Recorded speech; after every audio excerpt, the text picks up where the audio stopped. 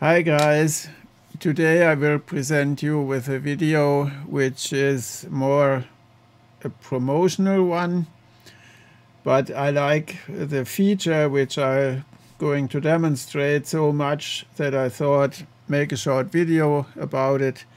And what we will calculate is of some interest to many folks, I think. So let's get right into it.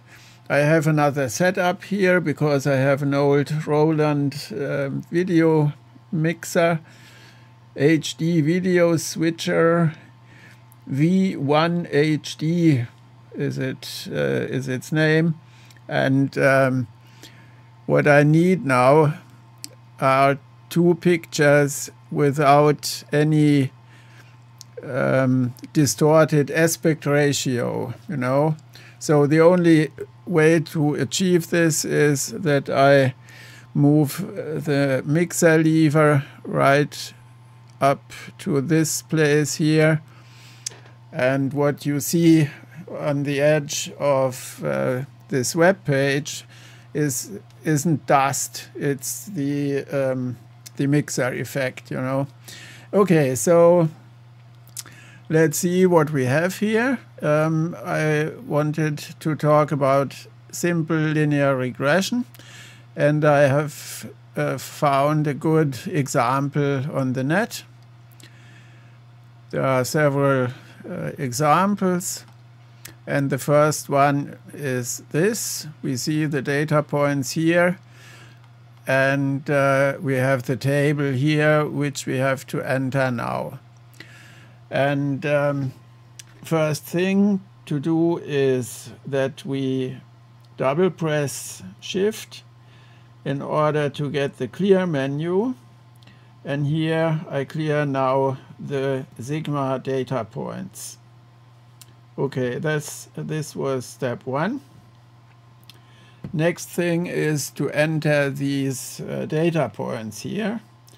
And since we are on an RPN machine, we have to put in Y first. So the lower row here has to be entered first, and then the X. So let's get started. 40, enter 5 sigma. Now we have the first data point. 120 and 7, 127 sigma plus, 180, enter 12 sigma plus, our third data point, 200 and 210, 16 and 240 and 20. So now we have our set of data. Double shift and plot here, and we go right into the regression menu. And then we go into model, and here we have several correlation methods, I would call it. We can look after a linear regression, a parabolic one, which I have checked here, but you can of course remove this or set it again, and for the fun of exploring it, I didn't test it, we try the hyperbolic one. I think that this is what hype means here.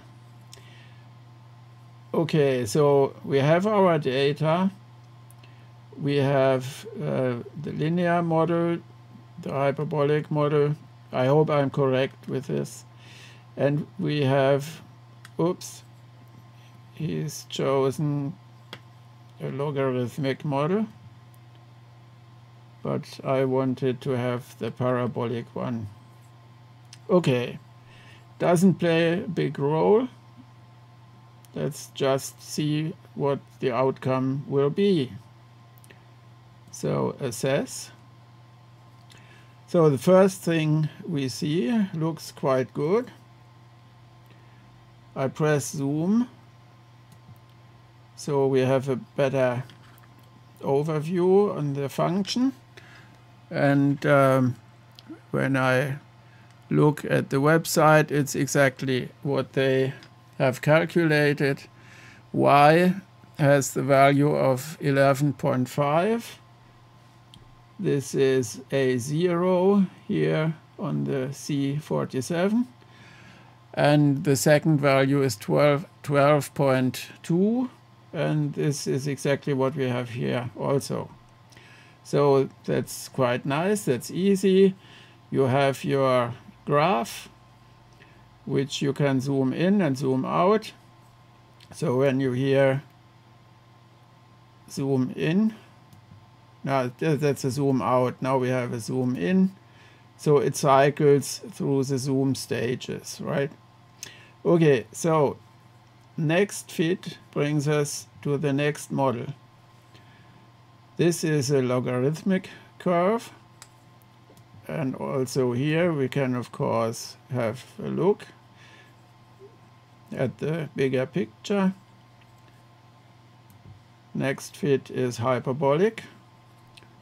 Doesn't fit very good, I think. Very well, sorry, my English. That's a nice graph, I think, but it doesn't help us any further. Of course, you always have to know which model matches reality, right? So this looks not very adequate. Next fit is parabolic. And also here we have a nice overview, and we have all the necessary parameters of this function. Yeah, this is all I wanted to show. And yeah, show me other calculators which can do this, right? So I like it very much. And well done to the developer team. So see you next time then. Bye bye.